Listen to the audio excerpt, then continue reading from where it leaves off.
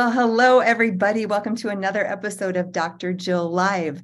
If you have missed previous episodes, you can find them all on YouTube, on my channel, on Stitcher, on iTunes, or anywhere you listen to podcasts.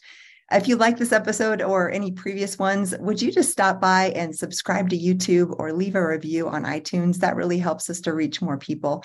And thank you, as always, for all your wonderful feedback and comments during the show. We're live to Facebook, and we will post this on all other channels right after the show.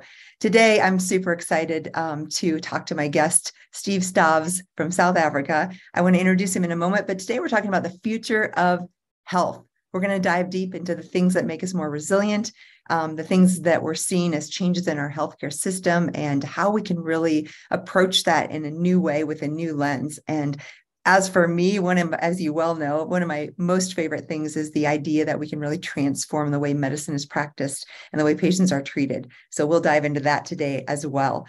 Let me introduce my guest. About Steve. Steve is considered one of Africa's leading professional coaches and internationally trained biohackers. Over the past 20 years, he's been interviewed on radio and television and has been invited to speak at a host of international forums and conventions. He's lectured to over 10,000 professionals in the medical, health, and wellness industries and continues to connect with his audience, empowering them with knowledge, skills, and practical tools to become courageously equipped and live a life of thriving. We so share this. And then, with an undergraduate degree in science, together with certifications in functional medicine and Chinese medicine, Steve combines many disciplines of medicine to offer clients a master plan. He has led to thousands of testifying to his transformative process over the past 24 years. One of his main purpose drivers from success to significance is his empathic support of his community. He is passionate in his belief of encouraging people to thrive by unlocking their unique talents and potential to ensure that they're able to thrive in their full optimization. Love this, every word of it, Steve. Welcome to the show. Thank you so much, Dr. Jill. What a privilege to be here. Thank you. So I love to start with story, because story is like, what drives us? How do we get into this? You've got lots of credentials, certifications, training. You're obviously moving and shaking in the world and transforming lives. Yeah. But how did this start? Where did you grow up, and how did your background frame you for this kind of a career? Sure. Thanks, Dr. Jill. Look, it started way back at medical school in the 90s, and we're in the physiology lab and we're doing VO2 maxing. And I had this elite athlete on the treadmill, and I looked at his body and I looked at mine, and they looked very different. And so I'm an immigrant from the island of Cyprus. My parents came in 1961 here, and I was born here, but brought up very Cypriot, very Greek. And so food was used as a tool to deal with emotions and pain and hurt. And I was very different to the other schoolboys and schoolgirls. And so it was difficult being a foreigner in Africa. And so, gained weight, and they used to call me Bubbles, which was really difficult. It was a difficult sort of identity to adopt, Dr. Jill, because then that frames everything, and so you're carrying too much weight.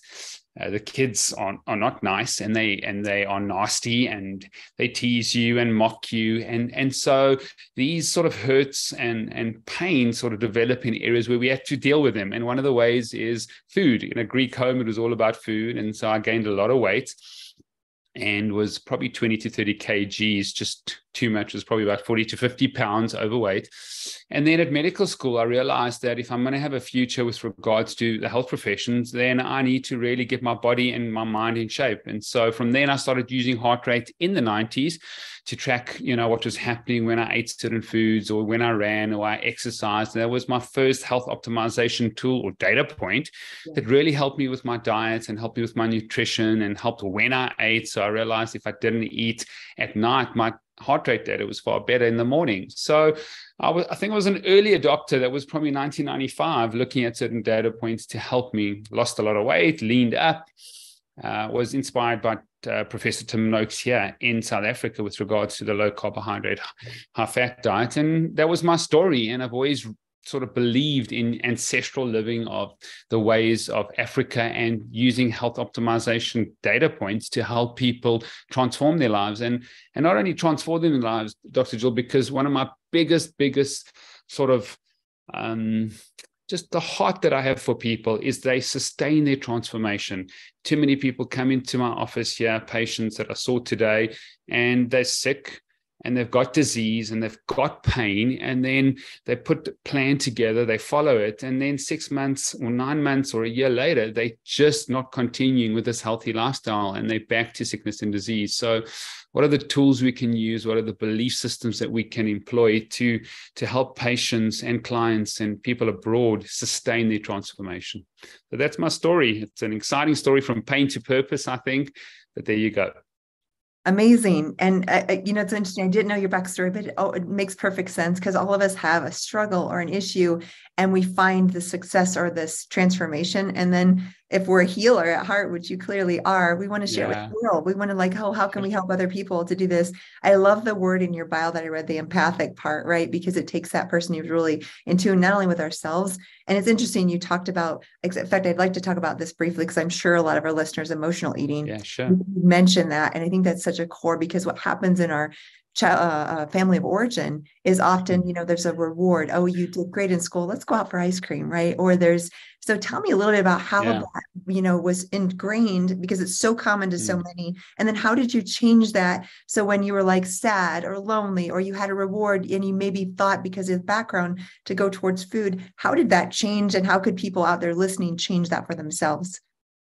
Yeah, incredible question, because I think it's just the heart of, a lot of transformation. Because at the practice here, I say to patients and clients, I say that the most simple tool to transform your life is to change your nutrition, but it's the hardest tool. It's the hardest, but most simple.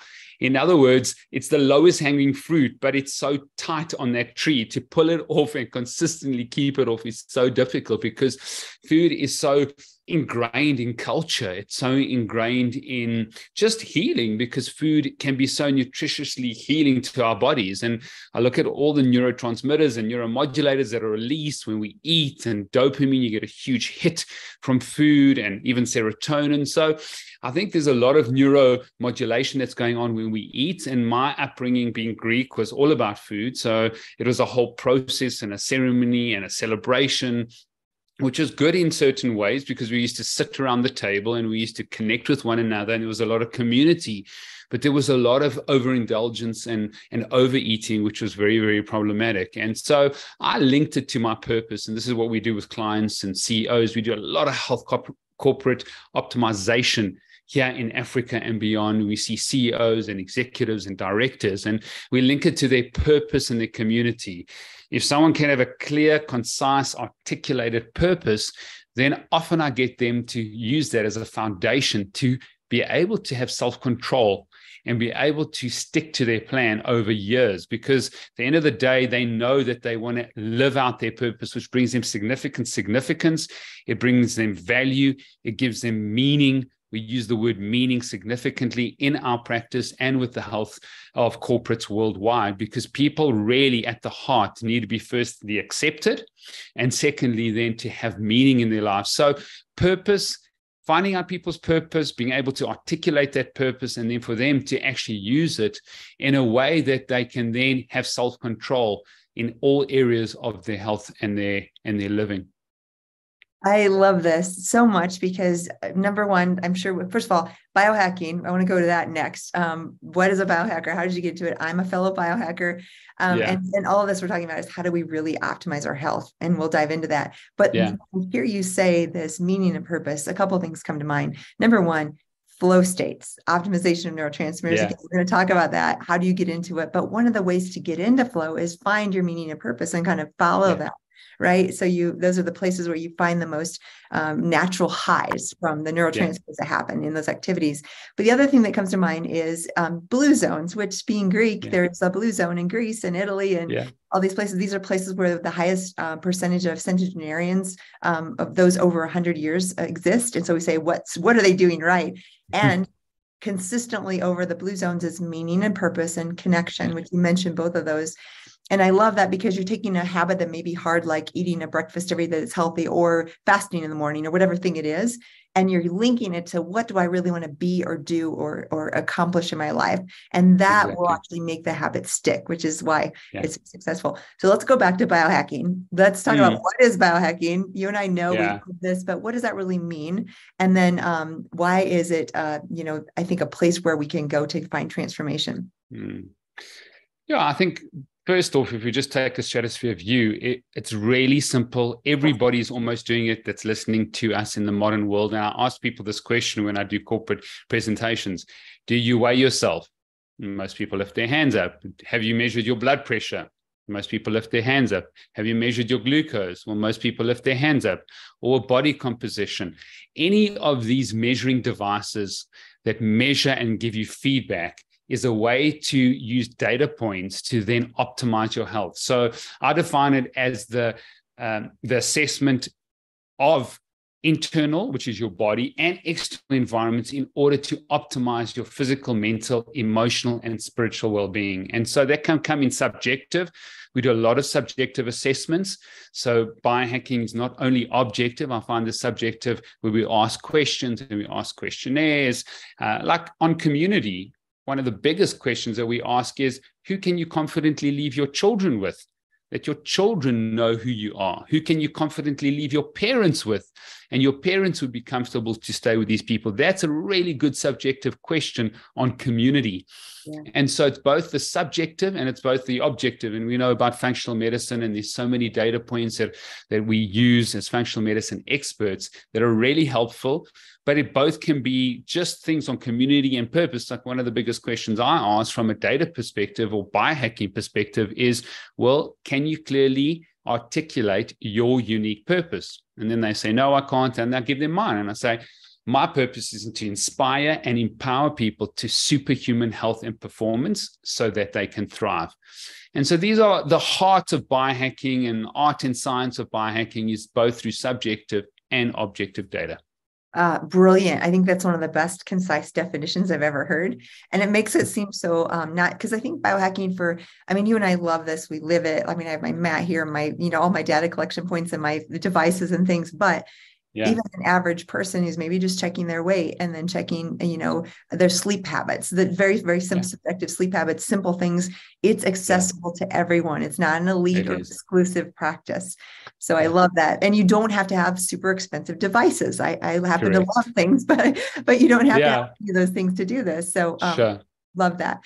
Meaning and purpose. You just mentioned, you asked people about articulating. I love that. I think that's so crucial because that's this foundation of why would we do what we do? Why would we do hard habits and change our lives if we don't have meaning and purpose? So if someone says, you know what, Steve, I don't really have I know kind of sort of what I'm here to do.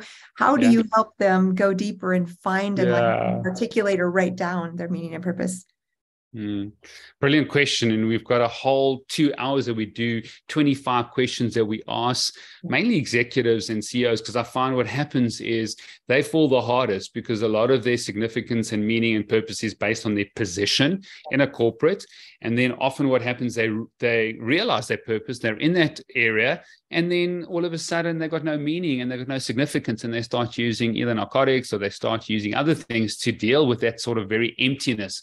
So one of the big things we do is we do the weekend test, and it's quite if people are listening out there, just take a moment and maybe stop. If you don't have to close your eyes, but what I do is I say, picture that you've got a weekend conference, Dr. Jill, okay, and it's a full day workshop on the Saturday and Sunday, and you have to entertain guests on Saturday night and Sunday. So you get your week ready, Dr. Jill, and you get everything done, and even your family around you decide to go away for the weekend because they know how busy you're going to be and that you have to entertain people at night, and your close friends are just out of town now. They've gone on holiday. And so on a Friday night, you get an SMS from the organizer saying that the conference has been canceled. Now you wake up on the Saturday morning, all your commitments, obligations have been done. You got it sorted. Your family's away. Your friends are away. How do you spend your time over that weekend? And I get people just to write. They do this, they do this, they do this, they do that. They spend time here, they spend money. This is where they go. This is what they consume online.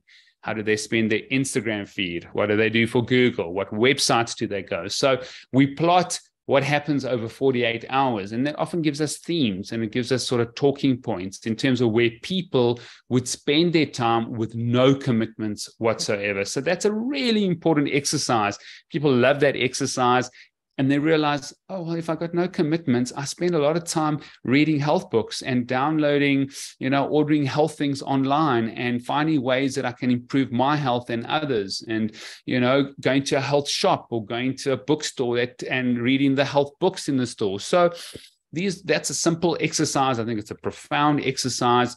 And then a second one that I do is really what would your eulogy test is, what do you want people to say about you at your funeral? And that's a very important test, because Maya Angelou said this. She said, people will not remember what you said or did, but how you made them feel. And we've biohacked that and optimized that to people won't remember what you said or did, but how you made them feel, think, and act. And so how do you want people to speak of you at your funeral in terms of how you made them feel, think, and act?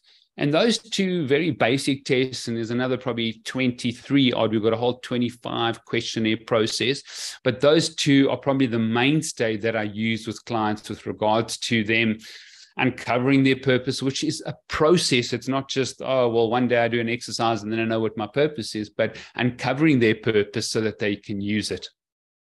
Hey, everybody. I just stopped by to let you know that my new book, Unexpected: Finding Resilience Through Functional Medicine, Science, and Faith, is now available for order wherever you purchase books. In this book, I share my own journey of overcoming life-threatening illness and the tools and tips and tricks and hope and resilience I found along the way. This book includes practical advice for things like cancer and Crohn's disease and other autoimmune conditions, infections like Lyme or Epstein-Barr, and mold and biotoxin-related illness. What I really hope is that as you read this book, you find transformational wisdom for health and healing. If you want to get your own copy, stop by readunexpected.com. There you can also collect your free bonuses. So grab your copy today and begin your own transformational journey through functional medicine in finding resilience. Use it. Steve, I'm just smiling so big and my heart is so full because if you're listening, that's gold. What Steve just shared with you I would actually encourage you right now, if you're somewhere where you can write down a few of the things he just said, or come back and listen to this. This will be recorded. You can listen again. That is gold, Steve. And I'm smiling so big because I didn't know that this was this was something, but I have this thing called secret days. And it's exactly what you said. It's where I have a full day. And for some reason, it's happened maybe twice a year.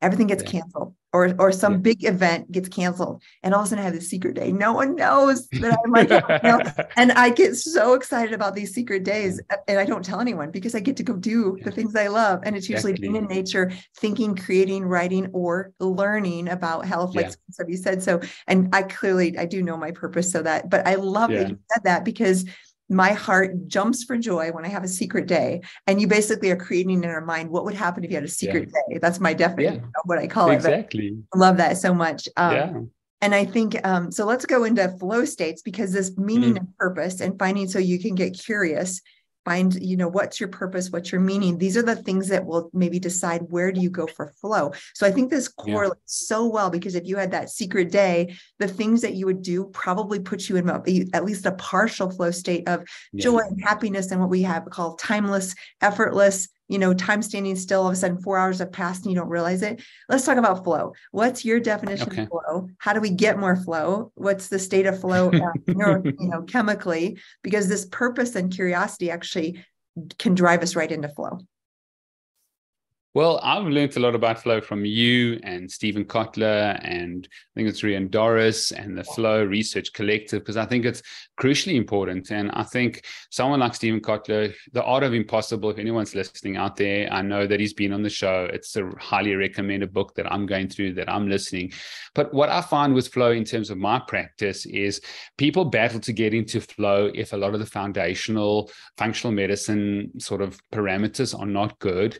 So I've looked at doing neurotransmitting. There's some tests online to see where people are dominant with regards to neurotransmitters. I'm very dopaminergic, so I'm very dopamine orientated as well. So I'll do that test initially because I think that's very important. My wife is very serotonin orientated as well. And so I look at these processes and I say, okay, let's do the test. There's a brilliant little test in Ben Greenfield's book as well called Boundless, looking at neurotransmitters and how important that is. And then we'll structure something with regards to ensuring that a neurotransmitter is looked after, is the building blocks are there. So I've realized through amino acid testing, without tryptophan, we really battle to make serotonin. So that's another test that I would look at. So when I look at flow and they're high sort of achievers or CEOs or people that can really have got the finance time to look at it, the first thing is I'll do my functional medicine test, but I'll do my amino acid test. And I love your perspective on this because I've seen a huge problem with amino acids out there, and people are taking way too much collagen and they're filling their lives with all this proline and all this glycine, and it's causing issues. So number one, in terms of flow, and I know this is difficult for people listening out there that might not have the means financially all the time to do these tests, but I think it's crucially important to then assess yourself and see with these basic neurotransmitter tests in terms of the question is, where are you dominant with regards to a neurotransmitter? And then looking at what things help that neurotransmitter. Because if you come into a deficient state, I find it's very difficult to have flow. Yes. So my best days in flow is when I've got a good neurotransmitter base. And so that's the first thing that I think is crucially important. The building blocks are really, really important. So that's number one. Number two, in terms of flow, I think the distraction part I found is really problematic. So I use a technique called brain tap by Patrick Porter. He was on my show. I get into a brain tap situation, getting in from high beta, which is what we're probably in beta now, brainwave, or high beta, get down into the alpha state. It's so quick for me with a brain tap. You can use Muse. We've used Muse in meditation. You might be a master meditator, which is great. I'm not in that space, and I find it easier to use the brain tap or a Muse or even Sensate. Yep. And it just drops me from high beta down into that alpha state. When I'm in that alpha state, I then get up into that place. If anything's in my mind that's distracting, I've got this sort of distraction notebook. I write those things down, and then I get into areas that I absolutely love. So I'm a creator. I inspire and empower people. I love writing content. I love talking to people like this. So I'll get into that state there, get rid of the distractions, make sure that I've either done my meditation, and then get into a process of probably about 90 minutes. That'll get me into a flow state very, very quickly to get into alpha state brainwave. So that's the short summary. The reason I do that is originally from a purpose. My purpose is I want to bring the world superhuman health and make sure that they're thriving. So it's easy for me to block off these 90 minutes. It might not be easy for someone. It might not be easy for them to have 90 minutes, but I recommend 90 minutes or start with 60 minutes and then use either Calm or use any of these apps if you want to, or any of these devices. A non-sleep deep rest now has been shown. There's some tracks online that have helped. It's affordable because they're free other than your time. And you do these before you want to get into that state of flow. So I think there are many little areas, walking outside in the sunshine, holding my daughter's hand before I get into this 90 minutes because of oxytocin being released. She's just an oxytocin giver. My daughter, She wants hugs and kisses. So there's these different parts: community, purpose, having the hacks in place. And I think that's probably a short summary. I've got so many different things. I mean, from infrared sauna to doing cold plunges, to exercise, to weightlifting, in terms of getting my body in a space before I enter flow. I'm a person that I need some of those things before I just start working and getting into flow state. Oh, love, love, love. And so many wonderful thoughts. And I'll just share just a couple of personal things like you, so that if listeners want to pick and choose and find some things. I have a Violite device. There's many, many out there, but it's a red light device to my brain. And it's alpha. And for me, all always goes right into the place I want to be alpha wise. Also, the PEMF mat, which is right here next to me on level 3 or 4, is really good for me to get into that state. And there are so many devices and things that you can do. The other thing I thought that was so important is amino acids. And I love that you said that. So many athletes and people are taking branched chain aminos or collagen, and they're forgetting that we need the full spectrum. I didn't know this years and years ago, but shortly after my Crohn's, which is like 20 years ago, I started taking the full amino complex every single day for 20 years. I take Thorne complete aminos complete. There's many, many good ones out there, but I don't recommend the branched chain aminos unless there's a specific deficiency. And like you, I test, I don't guess. So we know exactly what we're dealing with. So I think that's so important for people to understand. You really do need those. And especially if you've had, like me, any gut issues where you either have trouble breaking down protein, maybe low stomach acid or hypochlorhydria, or some inflammatory bowel, IBS, SIBO, SIFO, all those gut issues that you've heard me talk about on the show, you may not be breaking down into, so basically proteins from animal or plant products can be broken down into the core building blocks, and those are amino acids. So at the very basis, and you need all of these. Tryptophan makes serotonin, tyrosine makes dopamine, norepinephrine, epinephrine. So you need these bases. And like you, I actually manipulate people's neurotransmitters in a really good way, right? That manipulation is good because we want more by giving them specific amino acids. So I've been doing that for decades, just like you. Yeah. One other thing you mentioned, Greenfield, and a couple assessments. One of the original guys, Eric Braverman with the Edge of It, years ago, he has a screening questionnaire in his book. And again, it's been, I think, a couple decades now. I actually have that in my office for patients when they come in. But any of these questionnaires, if you want to know where you're at, you can take those. I'm like you, I'm dopamine dominant. So I love that dopamine and love to support that. But we really need all of them, because the flow state, if you look at biochemically, neurotransmitter wise, it's the optimization of all the spectrum of neurotransmitters. So you kind of want to have the ability to make all of those. And this is not drugs. If you're listening, we don't have a serotonin reuptake inhibitor issue. And again, not that those are bad or a problem temporarily, but those kinds of drugs that affect reuptake inhibition, usually they're antidepressants or antipsychotics, and they affect these neurotransmitters.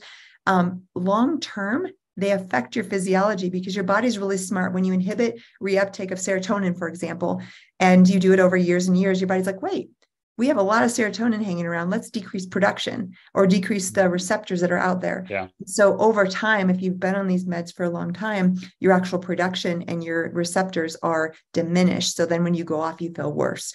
So, and I deal with a lot of people weaning them off the meds and trying to, optimize. There's ways to do that, by the way. That's a whole other topic. But so love this biohacking, love the idea of getting into flow. And you gave us so many practical ways. Let's talk a little bit about the diet stuff again. And we talked about like habits, how to form habits. What in your, dealing with patients and dealing with whether they want to lose weight, optimize percent muscle, optimize performance, what have you found? Have you found any particular diet? Do you use multiple different types of diets? The timing of eating? What are a few little pearls on diet, timing, and those things that you've seen clients have success with? Yeah, and I'm going to sort of just give you the preamble to that, because once again, with all my clients, I'm always looking at purpose and community. So I think those are the greatest internal motivators and internal drivers, because for it to really make a change, it needs to be a lifestyle. It needs to continue. It can't be just for 6 months or 9 months. So establish purpose, we've spoken about it. Community, I think, is fundamentally important. Who are the people that love you, accept you? Who are the people that value you? Who are the people that, give you your significance? And I think that's crucially important to have in place, because we can't do this alone. The stat that I shared on the weekend, I did a 5-hour superhuman workshop, is that, and it comes from Nicholas Christakis' work, that if you have an obese friend, you are 40% more likely to be obese. So obesity is the most contagious chronic disease out there. Wow. And the same stat applies to depression. Now, for you listening out there, I'm not fat shaming you. I've been fat shamed for a lot of my life till I was 18 years old, until I went to medical school and I made the changes. It was horrible. It was painful. And I'm still working through it at many times, because my old school friends that I still see sometimes when we do reunions and say, hey, Bubbles, how's it going? Bubbles, what's happening with you? And it's difficult for that, because what happens is my identity lies in that. So it's really important that you have multiple circles and communities that really want the best for you, that can help you along your journey. So a circle of people that are runners, or circle of, my wife does Zumba dancing. She loves to dance. So she's got a community of Zumba dancers, a community of people possibly with regards to a nutritionist that's got 8 people in a group. I think group therapy is so important to help you along the journey. So I could elaborate on community, and I'll leave it up to you, but purpose and community are 2 very strong pillars that Made to Thrive. I think they're fundamental internal drivers and internal motivators. Then the external motivators is how we get reward often is through devices. So you've got a pedometer, or you've got an Apple Watch, and then you look at the numbers and then you get rewarded. So there's a fantastic medical aid or medical insurance company in South Africa that rewards you when you have healthy habits or healthy food. So you go to the grocery store, you buy certain foods, that gives you certain points, and in those points you can do whatever, get smoothies at the gym, or get cheap air tickets, or whatever there is. So now the external driver is reward, and Aristotle said clearly that we are teleological. We love the telos. The telos is the goal, so we get rewarded with goals. So 2 major internal drivers, and then an external driver that comes through the data. That's the framework we work on. Then we look at the individual, see whether do they have any ethical, spiritual considerations to diet. Because one thing I've known, if you try and convert someone who's already got an ethical reason why they want to do a certain diet, then it becomes very problematic. And I see a lot of patients from other doctors, especially endocrinologists, that say, you have to do this diet. So for me, diet is based on a few pillars. Is number 1, does the person actually want to do this diet from an ethical and spiritual perspective? Number 2, how can we work within those parameters to ensure that we can have real nutrient-dense food? South Africa had a podcast with Dr. Zach Bush. I highly recommend you get him on. And South Africa is the number 1 glyphosate user in the world. Wow. The environments have not changed the laws with regards to 1961, even more pervasive than the US. And I had Dr. Stephanie Seneff, another person that I think we should really have on about glyphosate. And she was talking about how pervasive it is in America. Like the state of Kentucky, 75% of the air, water is filled with glyphosate. Wow. But be that as may, we need to really work with the individual and see where they're at with regards to their own dietary plan. So real food, fasting is probably my biggest sort of weapon, the power of when. And I think almost every person can fast, despite a few, obviously, people, possibly women with low fat percentages or thyroid issues, or those that have done extensive tests where, we've got real problems with them fasting, or they can't produce enough ketones. There are those people with NAFLD or dirty livers or liver dysfunction or any type of SNP that's going to cause issues. But real dense nutrient food plus fasting are my 2 biggest areas within the parameter of people's sort of ethical and spiritual pillars. Brilliant. And what you just did is you gave us a framework for whether you're on the carnivore extreme or the vegan extreme. You can find a place where you get these good news. I love that, because so many people are so hard-lined about one diet.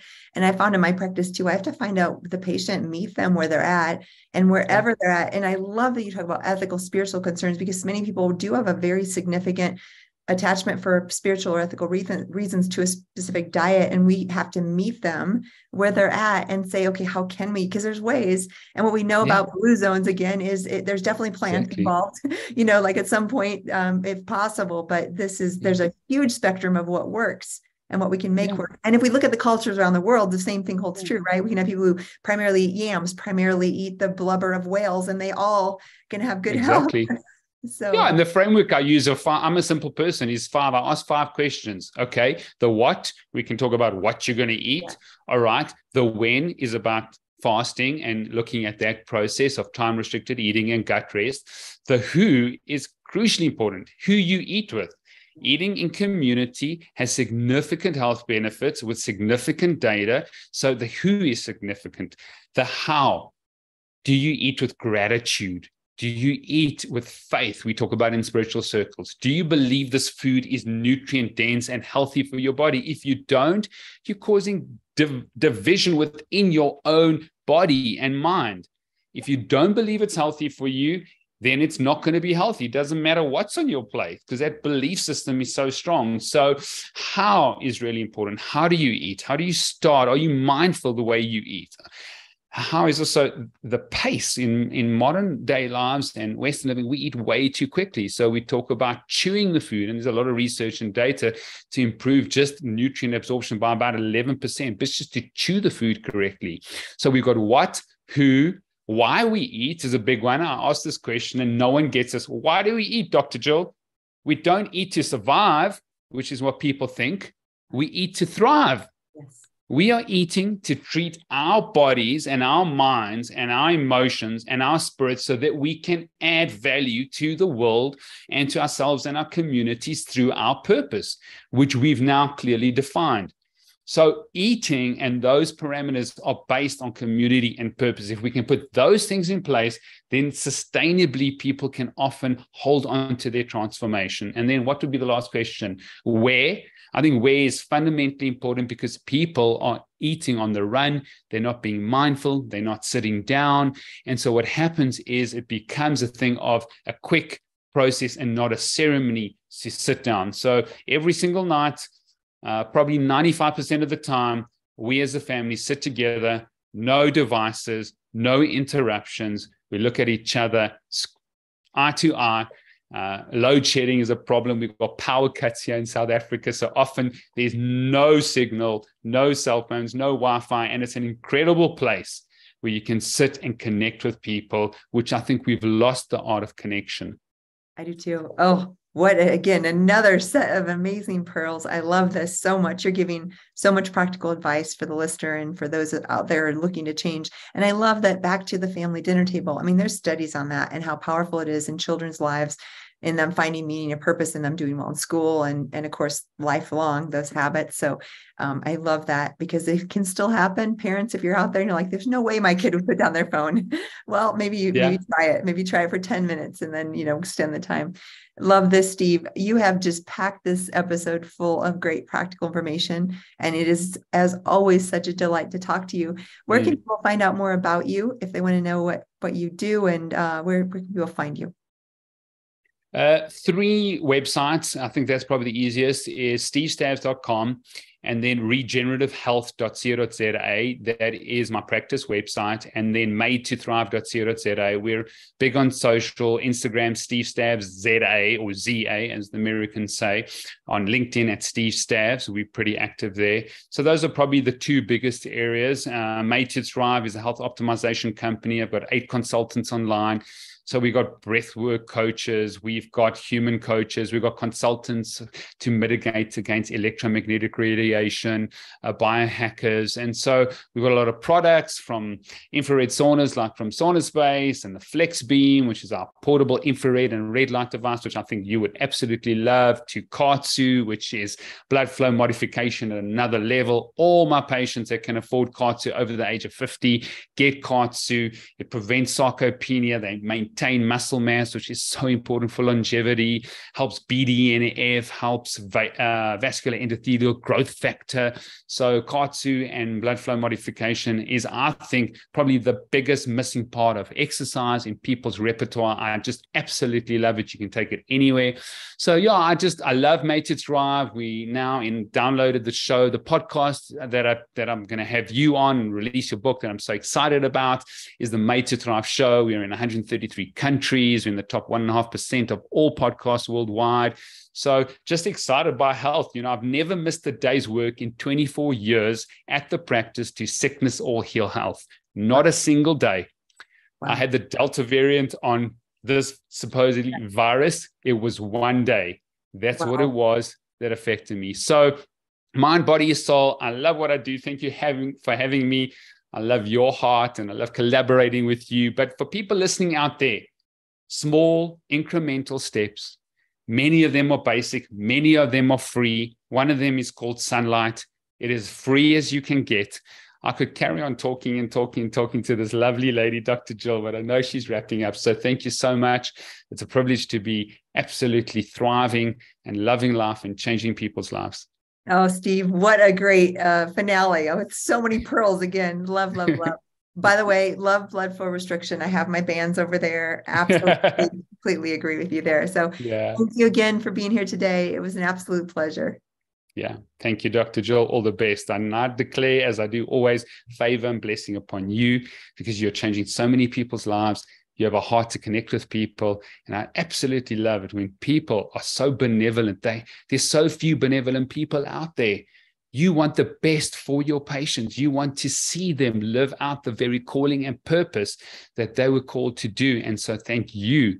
Thank you so much. Hopefully I will be in Boulder, Colorado one day and give you an oxytocin hug, the African oxytocin hug to fill you. I love it. Oh, my heart is full, Steve. Thank you again. Thank you, Dr. Jill.